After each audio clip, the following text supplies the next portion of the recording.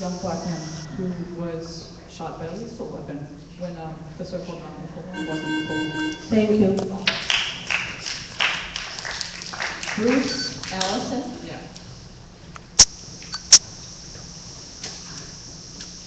I'm Bruce Allison. I'm in favor of your action because I was held at October 10th in the building that we were saying the population of the city could use a vacant building. I was held knee to the ground. If this officer had a weapon, because while being knee to the ground, I did not say polite words to the officer. He was swearing at me to relax. He was saying that he would beat me up if I didn't. If he had a taser, he would have used it. Yep. Also, I am a veteran with post-traumatic syndrome. I get nervous when they're in tight quarters like that. But as a reporter, I was supposed to stay in my position. Thank you very much, and thank you for this action. It's very brave of you. Thank you. Thank you. Simon? Already spoken. Oh, okay. Mesha?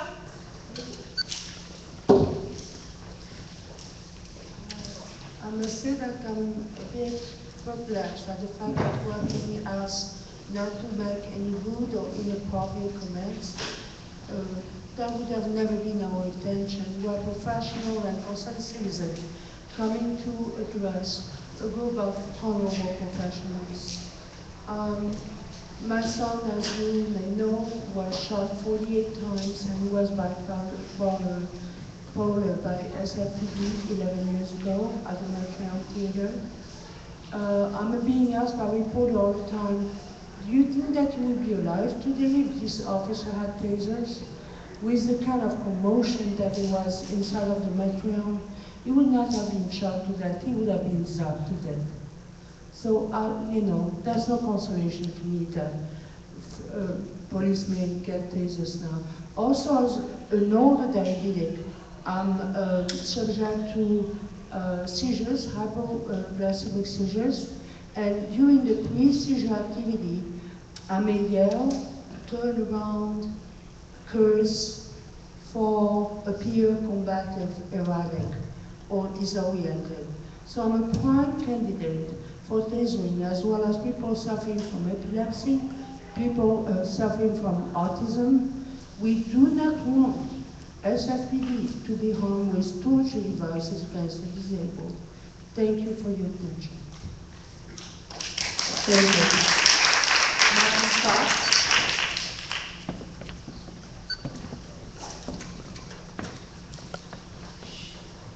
Thank you very much for your time and attention to this.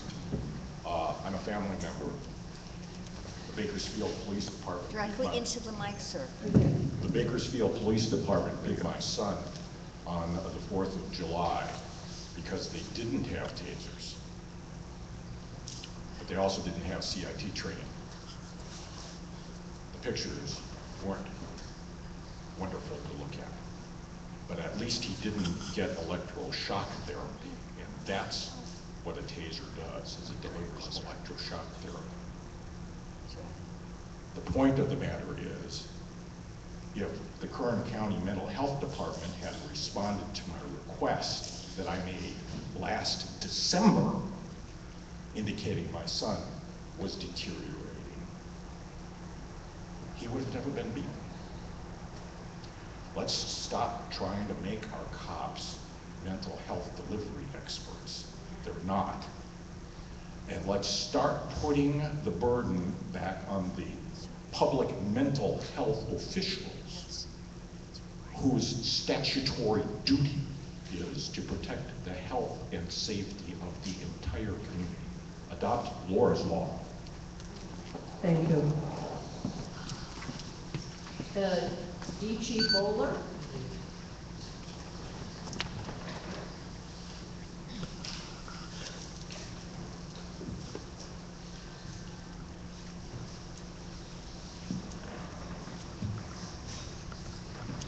Good evening.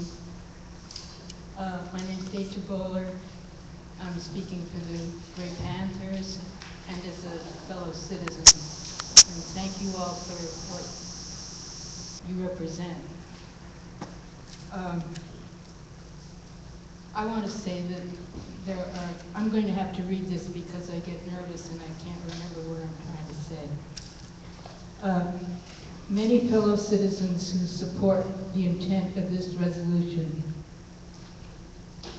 would appreciate your passing it as an advisory to the Police Commission. People need all the protection they can get from police violence of all kinds, including electroshock and tasers. On the other hand, they need all the exposure to beauty as possible. That this statement may seem absurd or irrelevant is the evidence that this society has become as ugly as it has, with violence of all kinds. Kindness is one form of beauty. The limits of kindness have not been adequately explored. As we've heard tonight, alternatives to repression, I can't read that, need to be explored. The police need to be so advised, and this resolution is a very good way to do that. Thank you. Thank you. Colleen, Rebecca?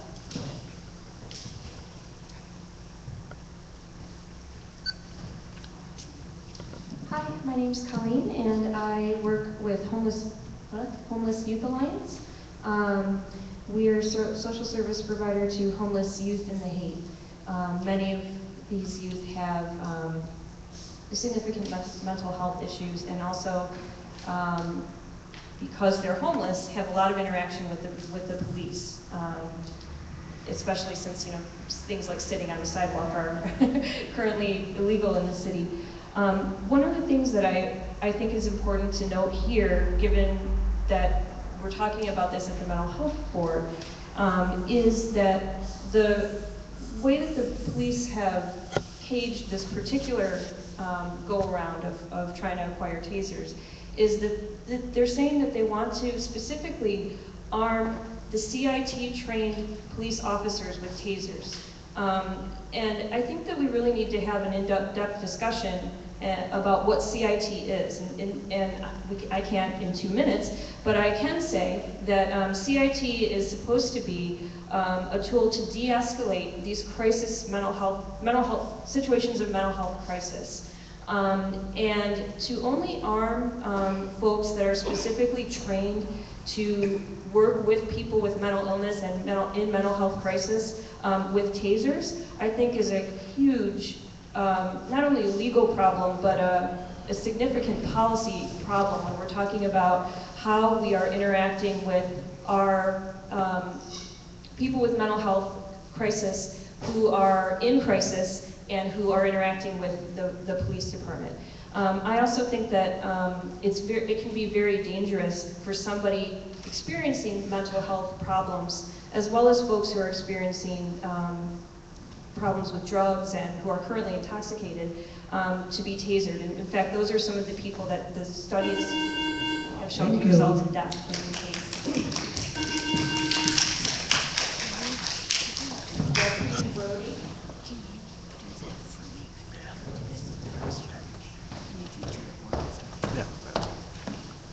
Hi again, Delphine Brody, California Network for Mental Health Science.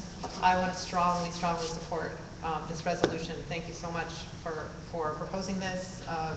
This is absolutely apropos, given that tasers clearly are lethal for many of us, in particular those who are in custody, those who are taking prescribed antipsychotic medications, who are at an increased risk of heart attack, those who have acute agitation resulting from their emotional distress.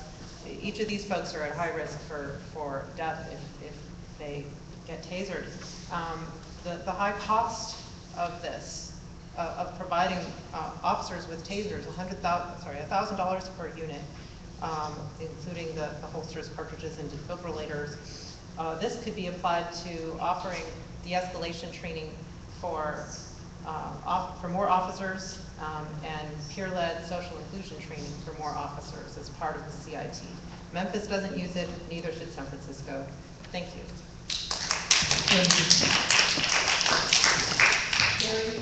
Terry, sir?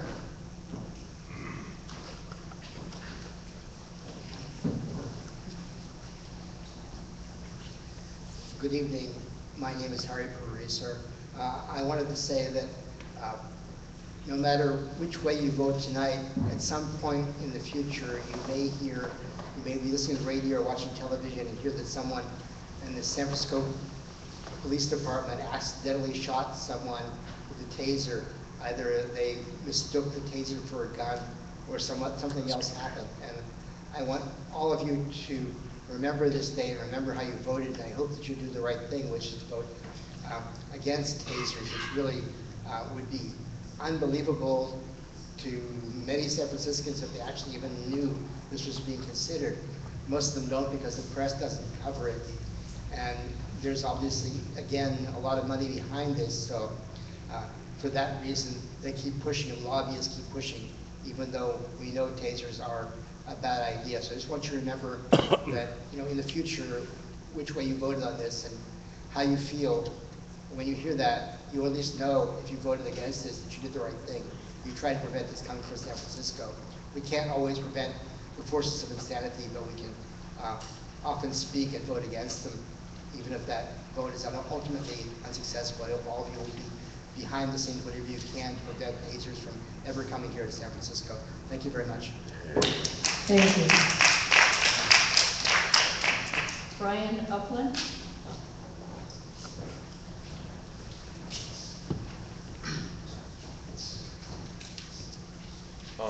I've already introduced myself as someone who's not from this state, but may consider moving to San Francisco. I think it's a beautiful city. In my consideration of moving to a city, I would not, there's violence, and police violence is a very serious, real form of violence, often racist, paranoid, comes without any provocation whatsoever.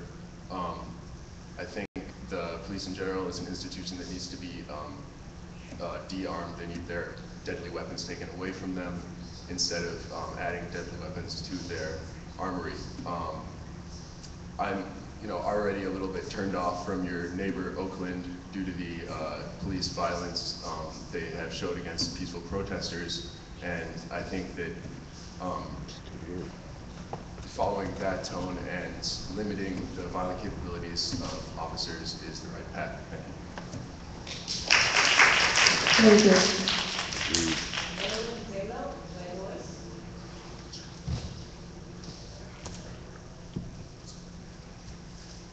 Hello, Maylin Lola, Coalition for Justice and Accountability, and concerned citizen. I have no axe to grind and no stock in any taser companies, and pretty much as an interested observer, I'm kind of surprised at the amount of violence directed at mental health consumers and patients. And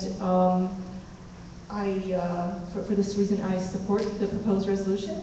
I don't think tasers are a good idea. It seems to me, and I've never been in this situation, but I've heard the people who spoke. It seems that in a volatile situation, the important thing is to diffuse and de-escalate, and that it would be way too easy to commit grievous harm towards a helpless and probably agitated person who's not really dangerous, but who's only suffering and who needs help.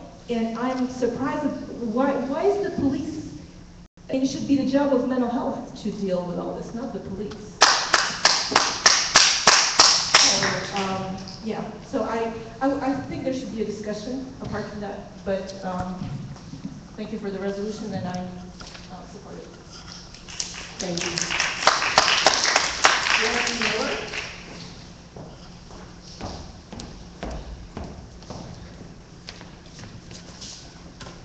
Good evening again. Thank you for hearing my commentary, and thank you. I'd like to extend thanks to Dr. Lewis for introducing this resolution. I'd like to extend thanks to the Mental Health Board for considering this very well-written resolution. I'd just like to add a few details that didn't quite make it in that further support why this should absolutely be passed. 755 people dead in the United States since 1983. 170 in California. Across the nation, approximately 301% disproportionate use against African Americans, and in California, the highest group targeted, that is the highest group that have been victims of taser-related deaths at a tune of 45% is Latinos, or otherwise rendered as Hispanics. The victims, the people who are the most likely victims of death at the hands of Taser are autistic children, seniors, homeless people, people with metabolic disorders, disabled people, epileptic people, people high on drugs or alcohol, and approximately 20% of Taser-related deaths in the U.S. are people with mental health conditions. This is absolutely appropriate resolution to be passed by this board. I congratulate you again for introducing it, and as a formerly epileptic black man that has dealt with various mental health issues, I pray that you continue to push against this, because this can save lives. Thank you. Thank you.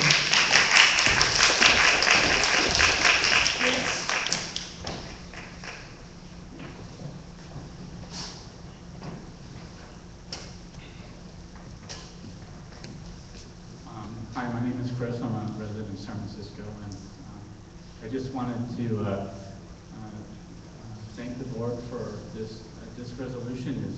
I just really appreciate it. It's well documented. It references a lot of numbers, so it gives a real good understanding based upon numbers about the effects of tasers. And I do appreciate the San Francisco Police Department. I can say that they've saved a loved one's life of mine.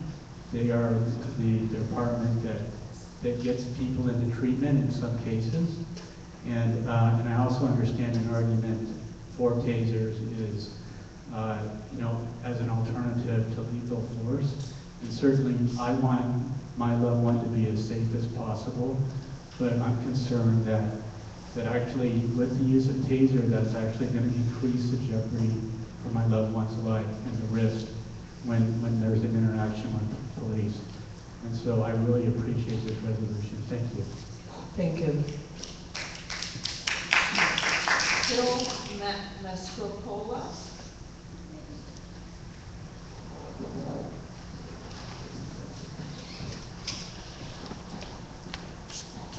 Yes, I'm Phil Mastrocola. Thank you for bringing this.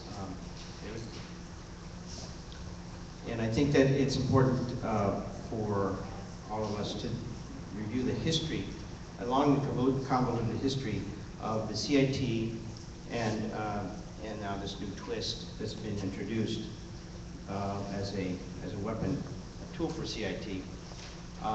Back in 2001, the Mental Health Board Executive Director Helena Brooks, producing Mental Health Outreach Director Mary Kate Connor, and retired SFPD Lieutenant Michael Sullivan created this training, CIT training, as many of you probably already know. It was modeled after the successful Memphis training. They have no tasers. It works beautifully there. And it was directed by the Board of Supervisors in a unanimous vote that 25% of the police force will be trained every fiscal year starting in 2002. By the police department's own records recently, only 74 officers have been trained. So even though there's been a very strong commitment by the Board of Supervisors and the Police Commission over 2 or 3 times where this issue's come up, the training has not been done. And the commitment clearly has not been made to CIT. So the idea that the tasers are going to be implementing CIT is really, I think, less than a sincere statement. And I think this is why it's important that this resolution passes, because without the use of tasers, Memphis has had a successful program. no fatalities in Memphis. And you've heard the number of fatalities in the state of California in recent years. So for this reason, it's important to have this resolution, and this board speak for the community. Forums were to be instituted back in 2011. They weren't done. Thank you.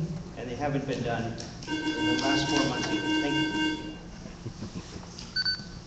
Before I call the last speaker, since he cited my role in the former police crisis intervention training, between 2001 and 2010, we trained 983 officers, so a lot more than 74. I think that number may be just the recent revised training. Eduardo Vega.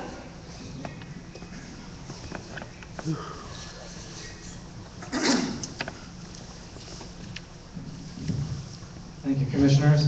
I applaud you for this resolution, which I think is an important statement. I want to associate myself also with my colleague, Dr. Gifford, Boyce Gifford of NAMI San Francisco. And in that both the Mental Health Association and NAMI San Francisco have been working actively with the police department to implement a new CIT, crisis intervention team model. And there have been several hiccups in the process of implementing that. I think that also both ourselves at the Mental Health Association and NAMI feel that the introduction of a new discussion about weaponry is not appropriate to the development of the CIT as it's founded and based on the principles that we have. I've worked in mental health settings and crisis settings in 5 states over 20 years. I've been in the presence of people who are actively homicidal with weapons. I myself have attempted my own suicide. I can say one thing, which is you don't need weapons, even in the most dire circumstances. And the de-escalation training and nonviolent alternatives we're proposing are very important. We would propose that a ride-along program or a joint response program in which the police are not put into the front of situations that involve people with psychiatric crisis is a good alternative, and it's been implemented in several places. We think peers could have an important role in this. But there's one more thing I want to bring up to you while I have a minute of your time, which is today you'll focus on a couple of very important issues, but issues that really look at the negative, I would say the shadow of mental health and mental illness. That is to say, these issues, where the focus is on violence, where the focus is on coercion, these promulgate the stigma that then in turn drives people away from services, drives people to death by suicide. Thank you. Thank you for your time. I would like to speak. I didn't get a speaking card. May I? May I speak? Yes. You're recording? I apologize. I didn't get a speaker card because I've been videoing this process. But I'm very compelled by all the statements that have been made here today. And I too agree that the police department should not be forced to provide social services. Mental health services are responsible for taking care of people who have psychiatric disabilities. The police should not be put in this position. I'd also like to say that the thread running through all of the comments, both about Laura's Law and about this very excellent Taser resolution, which I hope you pass today, is respect. Respect and the ability to speak directly to a person on their own level and engage with them in a way that is equalizing and shows that you understand them and you're concerned about them. I've talked to de-escalation experts who say and verify that if you treat somebody with dignity and respect, it is the best form of de-escalation you can provide them. And that you can help anyone in a mental health crisis. and not have to force them to take medications or put them in a situation where they will be electrocuted. And I appreciate very much your allowing me to speak last. Thank you. Thank you. Very cool. I would like to ask, did you give your name, please? My name is Charles Fitz. Okay. I think my problem with the whole scenario is like, I think the resolution to have the police not have, well, I'm anti-Taser, that's the quick thing. I just see it as a situation where it lowers the threshold for police being violent towards people. I also believe that we should, I just feel like the police are just very violent towards people. The incident that I know of, like a Darren Hanna, first they punched him and beat him, and then they like tased him like 8 times. And then like the coroner comes up with this fictitious report. So I just feel that the police need more training as to how to deal with people with mental health issues and how not to escalate problems. It just seems like the issue that the incident that I had with a police officer, it's like, I mean, I wasn't trying to be violent towards him or anything. I didn't threaten him. I just tried to invoke my rights to be silent. And you know, he's threatening to murder me.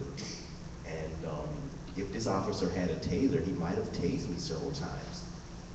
So, I mean, the police have so many weapons, and I think we shouldn't have these officers having more weapons to be violent towards a citizen. Thank you.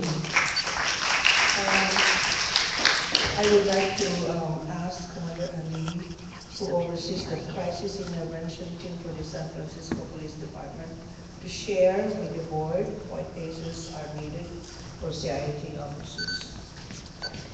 Good evening. To get a little closer here. My name is Mikhail Ali. I'm a 20-year veteran with San Francisco Police Department. I've had a varied experience in the department, working uniform patrol, working investigations. I was the lieutenant in charge of our child abuse and exploitation unit. I worked 5 years in our gang unit. I've done an awful lot with the department in the time that I've been here. I was appointed the coordinator of the crisis intervention team. Sir, could you talk into the mic, close to the mic? Let me bring this up. If I can. Away. I was put in charge of the crisis intervention team in September of 2011. And at that time, there was a crisis intervention partnership that consisted of a multitude of entities, including Veterans Affairs, NAMI, the Mental Health Association of San Francisco, the Public Defender's Office, San Francisco General Psychiatric Emergency Services, and a slew of other individuals who simply wanted to see a difference in how our department responded to individuals in crisis. I offer to you that this is not just an issue about mental illness. This is about people who are in crisis. This is about people who, for whatever reason, are in conflict with members of society, and law enforcement is called to come and intervene. And so the focus of the training that we've had since 2001 has always been about an awareness level of people in crisis and an appreciation of that to the tune of engaging in a manner that doesn't escalate. You know, if you simply take the same rule of medicine of doing no harm, that's our motto, of doing no harm, when we're called to the scene of an incident where somebody's in crisis and they represent no threat to them, to anyone other than themselves. It's those instances where an individual in crisis, whether it's because of some social issue that has developed in their life, some personal news of a loved one's death, a pending divorce, whatever the case may be, and has caused them to act outside of the norm, we need to intervene. And as long as they present only a threat, they present no threat to anyone other than themselves, our policy is to take as much time as we possibly can to mitigate that problem. Pardon me. This is not a new issue in San Francisco. Chief Heather Fawn brought this issue up when she was chief. Chief George Gascon brought it up, now Chief Sir. Because they've all seen instances in which if we had best practice tool in San Francisco, we could mitigate the need to take a life.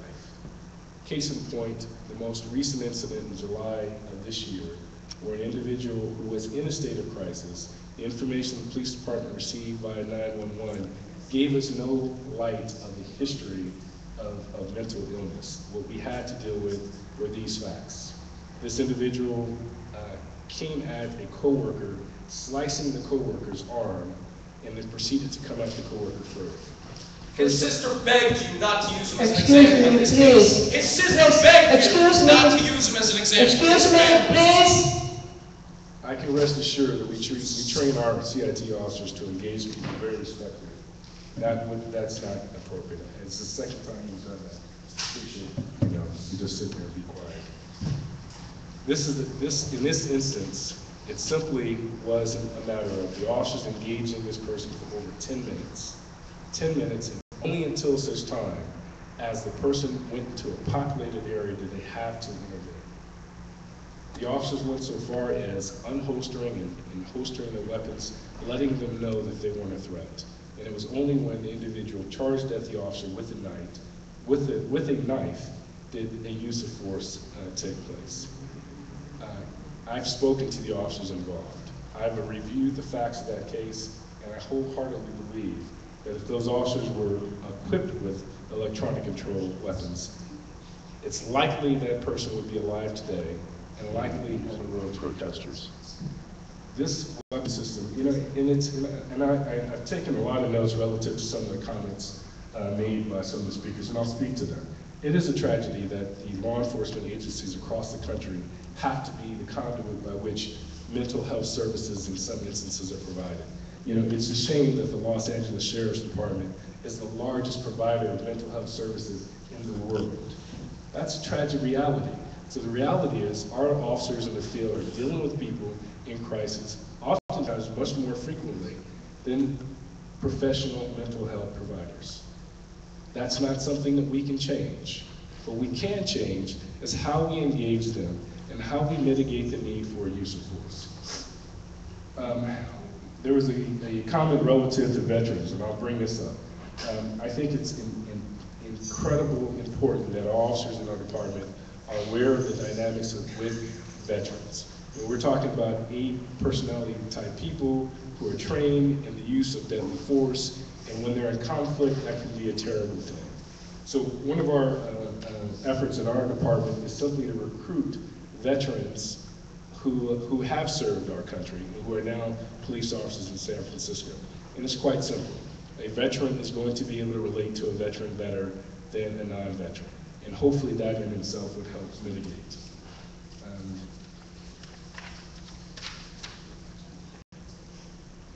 Our department has a history of cultural competency training, of community engagement, of mental health training.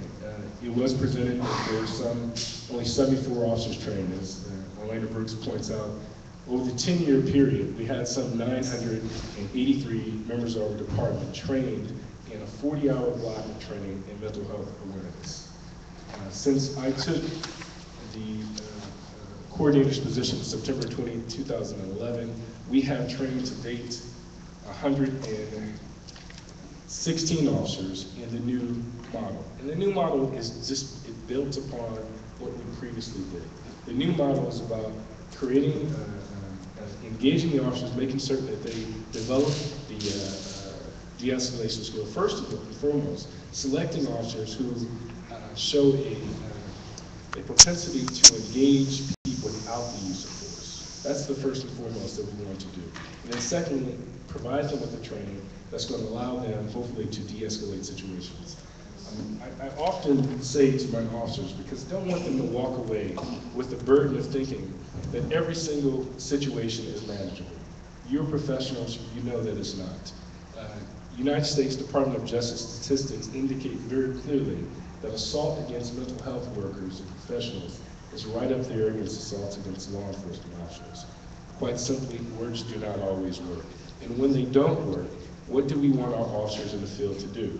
When they're limited in terms of the equipment that they have to stop a person from being a danger to others. And that's precisely why this conversation has begun again. Chief Sir and myself were truly troubled by the reality that we put our officers in a situation where we do not give them the best tools out there to de-escalate, and they have to live the reality of taking someone's life. And I offer to you, I've been an officer in this department for 20 years. I don't know a single person who wants to take someone's life. I do not. Our people are good people, and they want to make a difference in people's lives. They want to help them get over the hiccups that these crises create. I offer my words to you. I thank you for your time, and I'll address any questions that you have. Okay, yes. Does a taser look like a gun? It is shaped like a gun. There have been some developmental changes in the various products. The product that we are looking at, in fact, is a completely yellow product. So as I hold it in my hand, there is no black whatsoever. It's completely yellow. Our policy, in terms of the draft policy, if you're interested in seeing it, is currently posted on the police department's website under Police Commission announcements. And in that policy, it makes it very clear that one, even if we were to deploy them with it, it would have to be on your body opposite of where the firearm actually is. And is that idea so that someone on the other side of this would instantly recognize that it is not a weapon, meaning not a gun? It's twofold. We want the person to recognize that it's not a weapon, and we also want to make sure that the officer doesn't mistakenly grab a firearm. Okay, yes. I have a comment and a question. I almost feel as though this discussion is around whether guns should be used for the first time in San Francisco, and perhaps there would be equal divisiveness. What, in your estimation, Officer Lee, is the potential for impulsive, improper use of tasers, and what review process will occur? Well, I offer to you that I think the San Francisco Police Department is probably one of the most scrutinized agencies in this country. We have an independent civilian oversight board of 7 members, 4 of which are appointed by the mayor, 3 of which are appointed by the Board of Supervisors. We have an independent investigative body in the form of the Office of Citizens Complaints. We have an internal affairs investigative unit that investigates any form of misconduct. And so in this instance, I believe that if there is any deviation from policy and appropriateness of the use of this type of this weapon system, that we have mechanisms in place to ensure that that behavior is addressed and addressed accordingly. And just by reading, if you read the policy, we make it very clear in what parameters in which this weapon system can be used. If you wish, I can quote a little from it. Will there be a review within a specific period of time on the use of the tasers? The use of force is an immediate review. Anytime an officer in the police department uses force, a sergeant is required to respond and make an evaluation as to whether or not that use of force was appropriate. There are certain uses of force that require notifications to the various entities. Obviously, the use of the firearm requires that we notify the district attorney's office, the office of OCC, our chain of command. I'm off duty at home. I'll come in as part of the investigation. Our internal affairs division on the whole now. If there's any indicator that an officer misused the force, there is to be an immediate investigation. Okay, yes, Wendy. I have a question about the wattage that is used. Is it one set amount? Can you lower it? Or is it enough to hurt a person? And how badly is a person usually hurt? Is there a specific weight that it might be more harmful to a smaller person rather than a bigger, heavier person? There definitely will be impacts on different size people. Being a larger man is going to impact me differently than perhaps someone who is more frail or skinny. Accordingly, our policy indicates in circumstances in which we should not do it, against the elderly, against a visibly pregnant person, against young people, against someone who is very thin and frail. Those persons are identified as not being the appropriate persons in which we're using this weapon system, and that's within the policy. And to go further with your question, there are 50,000. You know, it's not the volts, it's the amperage. I'm not a scientist, and I can't get into that. There's an indicator that somebody was tased 8 times. I don't know how that happens. We have a policy that says that if it were to be used, each and every cycle has to be justified. If you cycle it one time, it's a 5-second cycle. You have to present articulable facts that justify that one cycle. If you cycle it a second time, you have to have justifiable facts as to why you cycled it a second time. If you cycle it a third time, it requires notifications on a higher level to the captains of the district stations for inquiry.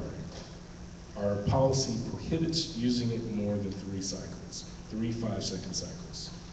And those cycles, the time of which is built into the device itself. What's the voltage? It's a 50,000 watt voltage. I believe it's somewhere in the 3 to 4 amperage area. How does that compare to the electric chair?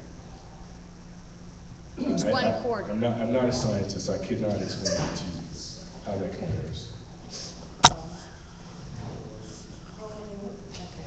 One more, last question. Commander Ali, thank you for coming. Dave Ellis. Taser International offers a model that does video and audio recording of the incident, the whole transaction. Is that part of the proposal of the equipment that would be issued to sort of document the transaction? Well, interesting enough, our department was on a path of providing on-officer body cameras to officers. What that means is there's some 17,000 law enforcement vehicles in the country that have camera systems in the car itself. You've seen cops, you've seen all the video footage captured. The newest technology is actually to place a camera system on an officer. We're in the process of acquiring those camera systems. We've written a draft policy, we've deployed it. We've looked at a number of products and we believe we're in a position to select one. There's no, at this time, no connection between making sure that every officer that has a taser also has a body camera. That's something that's up for discussion, but we intend to have significantly more body cameras out in the field to the tune of over 200 than we do with the electronic control weapons. The reason I ask is I think it can help protect against accusations of abuse, since there could be video and audio documentation. And that's precisely one of the reasons why we intended to go with body cameras. We found studies show that when agencies use body cameras, you see their complaints drop by some 90+%. The officers, you act your best when you're on camera. And that's what we want. We want to get the best of our officers, and that's one of the reasons why we're looking at body cameras. Thank you so much, Commander. That's why we live stream that.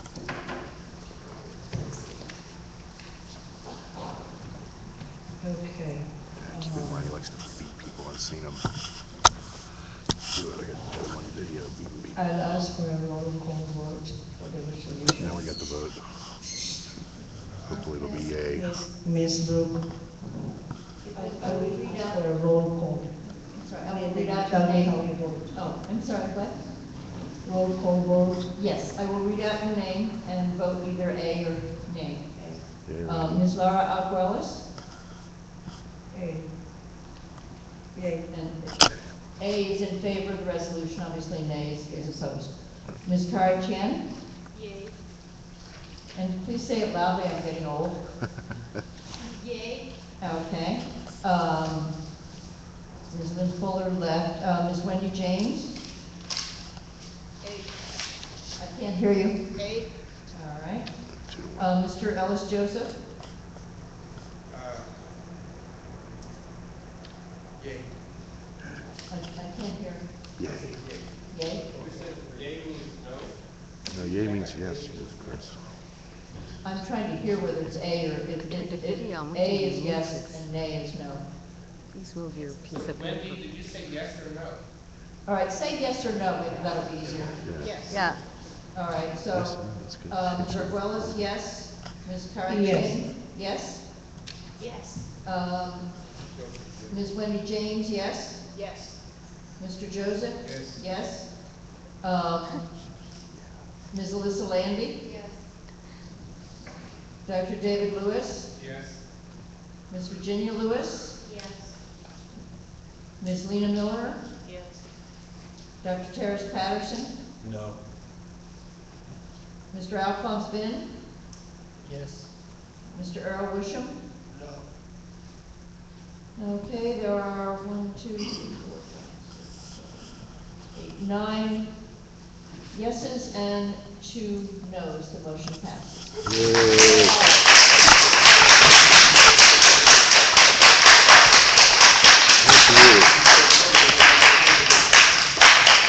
Thank you, Department of Public Health.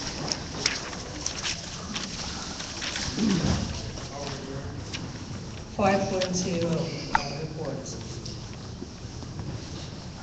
Report from the Executive Director of the Mental Health Board. Damn straight.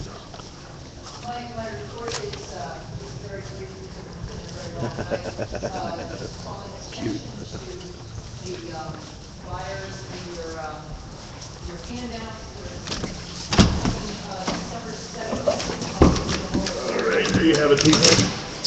At the Mental Health Board, that voted in support of not using tasers for the police department, and we're real happy about that. And I guess now I'm going to be going over to the sleep-in over at the University of California, San Francisco. So stick with me there, and I'll talk to you in a few minutes. Bye-bye. Not Ms.